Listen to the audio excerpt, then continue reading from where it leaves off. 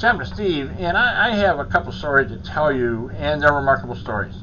One happened here at the hospital, and the other is kind of related to me, and there may be another story too. We'll see how the time goes. But the first story happened here, and through that door, a woman comes in here, and she's very, very, very upset, very concerned about her husband. And she's a woman of faith, very deep faith, and we started talking a little bit, and we did some prayers for him. He was in surgery. She was here all night long, and now he went into surgery today, and we prayed for him, and then so we sat here, and we started talking a little bit, and she told me what happened to him. This is where it gets interesting, everybody. This is where God comes in. This is where he comes in. And to tell you the story, day off. You know, he decided to ride a bike. Of all things, he decided to ride a bike, and she thought he's just going to be around the neighborhood and whatever, you know, so on and so forth. And the whole day went by. You know, he usually calls in a half hour, so on and so forth, whatever it may be. He'd be back home. He didn't show up. So she got very, very concerned over a period of time. And the good news, the fire department was just like down the block, a half block away. So she walked down there and told what happened, that she, you know, her husband's missing. So they got a search party together. They got the engine. They started looking. And they went around the street looking for anything that happened. And they asked some people, have you seen this, so on and so forth. And they said no. They also have the houses near the mountains, and there's some trails out there, so maybe, you know, he could be on one of the trails. Here's what you have to understand. This is where it really gets interesting, because they had no idea where he could be. No idea. And over a period of time, they're looking, and then it dawned on one of the officers to ask her about her phone. Maybe, and she's got something on her phone that could track the phone where her husband could be at, so they can find him. And this is where, this is where it really gets really kind of, you know, she didn't have any software on that at all. There's no MapQuest, no nothing at all on the phone. And lo and behold, on her phone, an image of a map comes up. On the phone. She's totally startled by this. She doesn't know what's going on. And he's looking at her, he doesn't quite understand either. They're looking at the phone, and there's actually a map. And they see kind of a flashing, you know, round circle blasting. And they said that has to be him. But what the whole thing was really puzzling. She was kind of explaining to her, there's no software here. They disregarded that, and they just went by the map, and they found him. And the main thing about it is he fell down a ravine. It was a long ravine, everybody. He was down there, and the lucky thing was he had no broken bones, no hand injury whatsoever, but he did have some bruises. And he did fracture a hip. So that's why he came in the hospital. He had to have surgery done on the hip. But I got to tell you something, you know, when you talk about God, some things go on. And it has to do with the phone. I mean, there are things that go on, everybody. And you know, here at the hospital, you get stories like this. You really do. There are kind of miracles that go on. And you just don't think it can happen, but things do go on.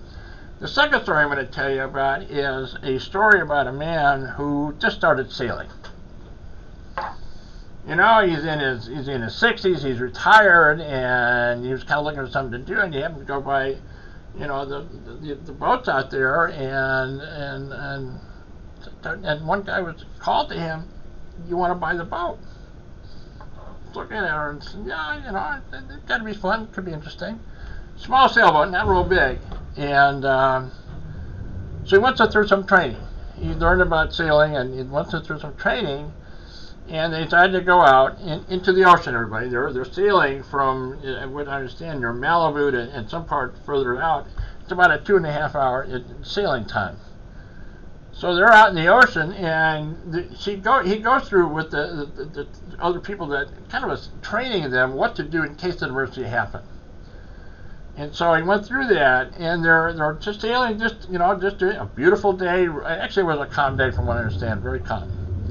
You see some porpoises, and they're kind of swimming around the boat, and the porpoises are kind of going a certain direction there. And because the porpoises were going down a certain direction, he was looking, kind of following them, and he thought he saw a hand kind of waving in the water.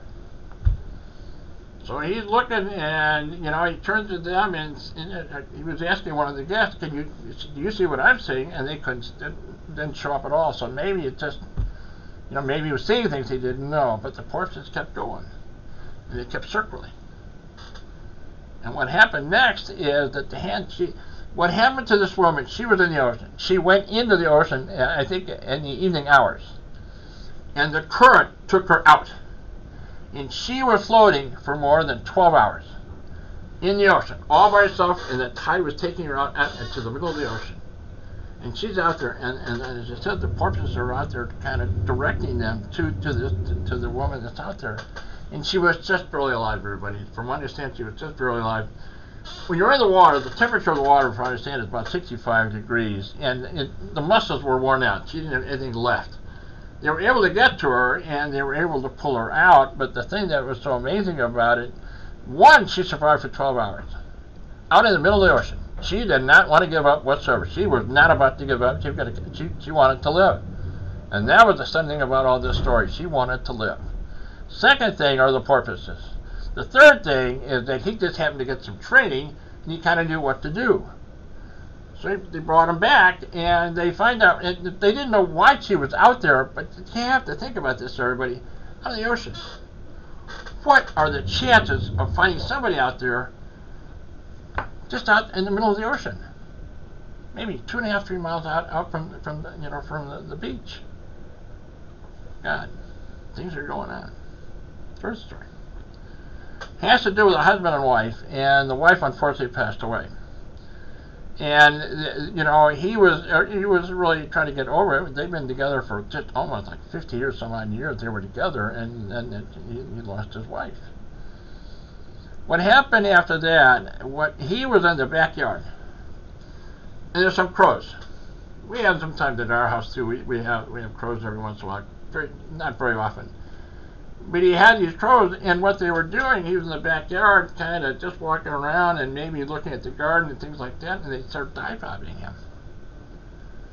He's getting annoyed by this. He's really getting very annoyed about it. And they kept dive-bombing him, and he at first didn't know what the hell was going on. He was really aggravated. He was really ticked off at it. And then he happened to look at the tree, and then he notices there's a nest. And what he also sees, what happened is one of the little baby birds fell onto the ground. Now this baby bird couldn't fly. So what he did, he started taking care of it. He started feeding it, and the crows knew what he was doing. So, and in other words, over a period of a couple weeks, they created a bond. At the same time, the baby bird started to grow, and he was feeding it. And the parents came down and fed it too, but he was taking care of it, and they developed a relationship. And this went on for some period of time. And really, they really developed a relationship. And he didn't like the bird in the beginning, but how things turn out. So the story at the end of this is that I said that his wife passed away some time back. And what crows I understand, and there's been some of the stories about this, sometimes crows are pretty smart. And they will leave you a gift, and they will do things, and they do some art, and there's some pretty amazing stories about it. But to make a long story short, the wife had a necklace, and somehow, in some way, it was lost. They never could have found it, and they lost it somewhere in the backyard, I think, and they just didn't know where it went. They were looking for it, from what I understand. They really looked for it. It was a pretty valuable necklace. Needless to say, the relationship with the crows and things went on, and then one day he's outside, and the crows are up on the nest, and he happens to notice the table that she's at. Guess what's on the table? The necklace. Kind of, put together in a very odd, kind of artistic way, but the necklace was right there. What are the chances of that happening? Well, things go on, everybody. There's stories to tell you, but God's in play.